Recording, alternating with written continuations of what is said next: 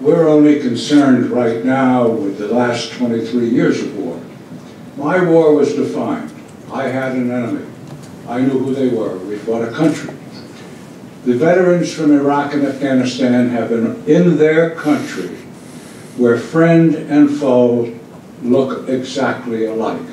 There's no difference between those who like America and those who dislike America. They're dressed the same, speak the same language, eat the same food, live in the same kind of houses. Just being there is stressful. Just walking the streets is stressful. I stressed out. 16 million of us served, maybe 3 or 4 million in combat, and combat is stressful. It is not meant to be to kill other people, to be trained to kill, and then have no training or no skills to get over that. So the answer is yes. Every person who goes into combat comes back stressed out. I'll just add a word. There is a distinction between illness and damage. Combat does not improve you. You cannot be in a combat situation and say, I'm a better person or a healthier person. Some people handle it better, other people handle it more poorly, but that's not the issue. There's always some damage, whether it is clinical or not. There is still some residual damage. And thank you, Dr. Cancro. They're also finding actually that PTSD injury is contagious, that families, caregivers begin to exhibit the same symptoms of post-traumatic stress injury. In addition, there was a study on inner-city school kids in Los Angeles, 10-year-old kids coming to school with symptoms of post-traumatic stress injury because of their living environment, never sleeping, violence in the neighborhood. It's an epidemic.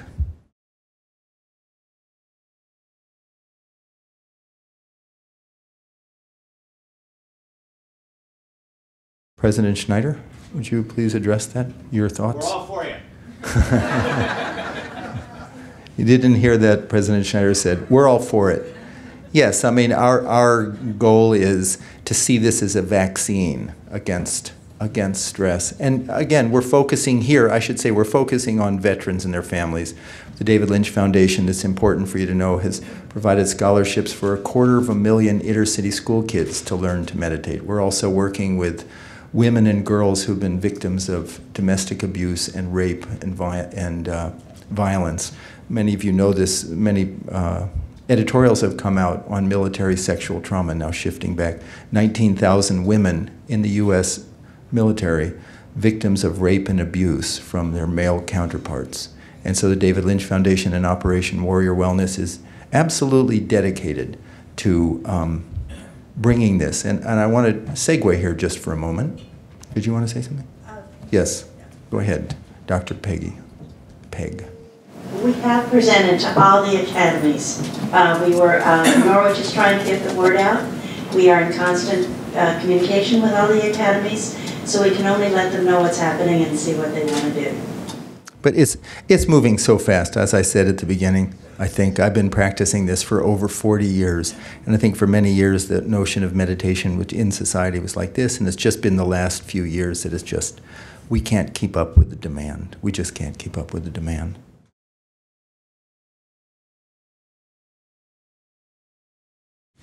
Well, those of you who are here in New York City, when you go out, or in the 5 boroughs in the tri-state area, when you go out, you're going to receive a book on Transcendental Meditation. You're also a New York Times best-selling book that was written by a psychiatrist from the NIMH, and also Rita Cosby's book about her father. But the book on Transcendental Meditation, called Transcendence, explains more about the technique. You also have in your packet a business card, and on that business card has contact information, and you can call our offices here in New York, and we can arrange a course. And hopefully one of us, there's Peter Travalis, who is in the back right there, is a Vietnam vet who teaches veterans and teaches business people. There's many, many highly skilled teachers. I would say all meditations are not the same. Certainly, just like all medicines are not the same, we have to look at the evidence. So if you're interested in Transcendental Meditation, be sure you get a certified teacher, and that card has that information.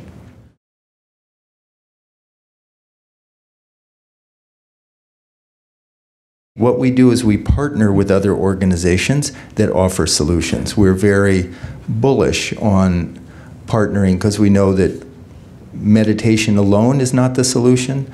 For example, we received a grant from the Veterans on Wall Street. Veterans on Wall Street is a collaboration of 5 banks, and they're working to bring veterans jobs on Wall Street. Okay, what do we do to handle the stress for those young men and women who are going into the workplace? We work with Urban Zen, we're working with Wounded Warrior Project, many organizations, so we love collaborating.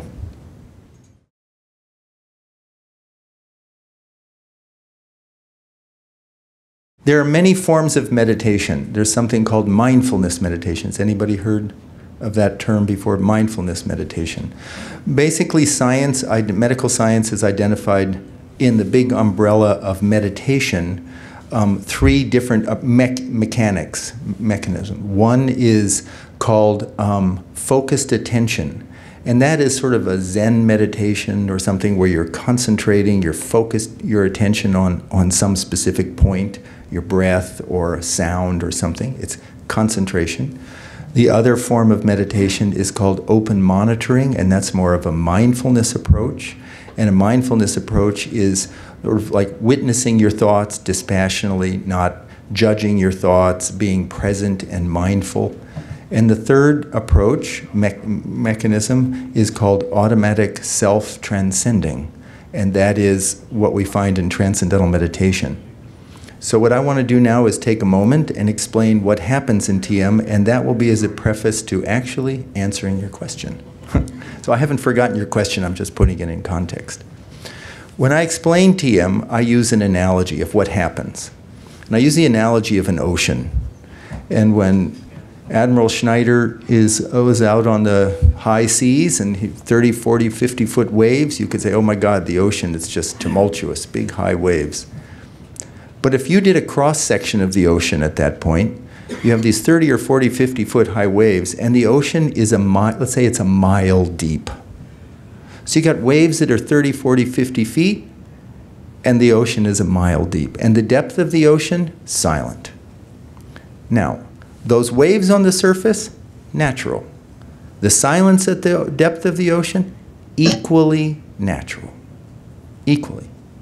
By analogy, we say the mind, we hypothesize. Remember I said you could be skeptical, so you don't have to buy into this thing, but the analogy that we say the surface of our mind is the active thinking mind.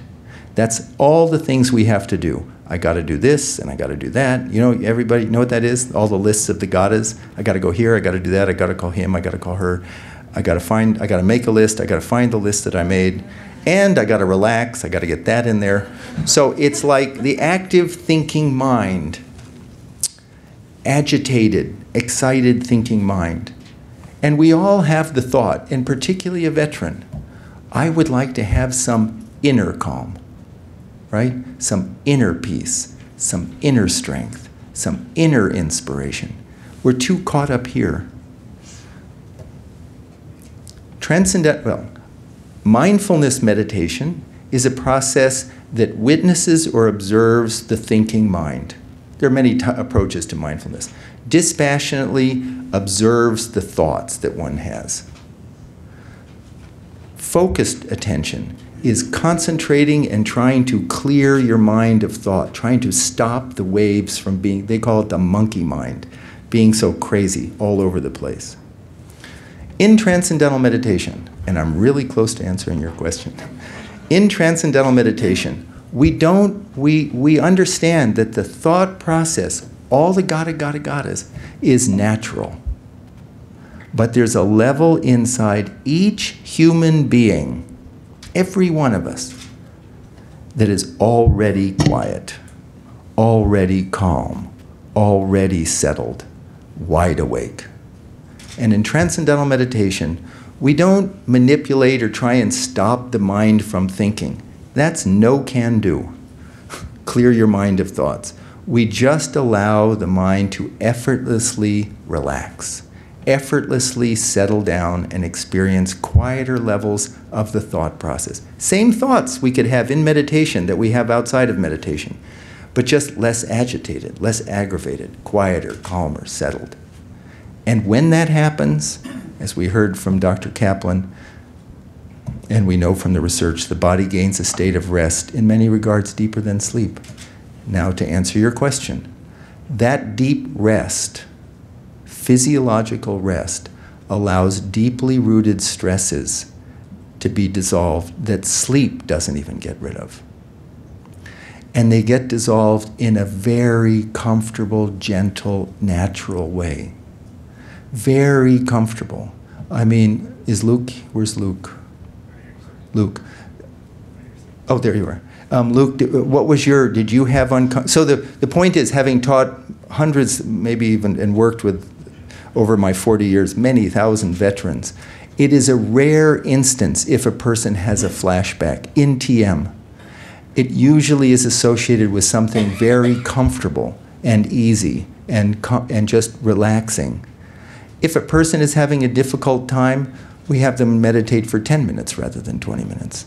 We have specially trained teachers who know how to work with veterans. So I used your question to answer a bigger picture and to say that that isn't an issue. And if 1 in 1,000 it does come up, then we have specially trained teachers how to work comfortably with that person to allow that stress to be dissolved and not in an uncomfortable way. And Luke, would you like to comment on that? What I've found is every time I had a question or thought maybe I was doing something wrong during the technique, is that I needed to quit worrying about it because everything I was doing was okay.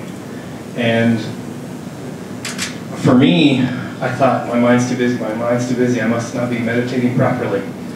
Just relax, it's okay, because whatever happens naturally is a part of that process. And no matter how busy my mind was, I was getting a benefit out of that meditation.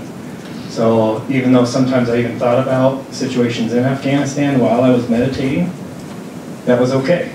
And no matter what, I was getting rid of stress during that session. So I've never had serious flashbacks per se, but I have thought about my experiences during, and I've thought about a lot of other things during, and it's all okay.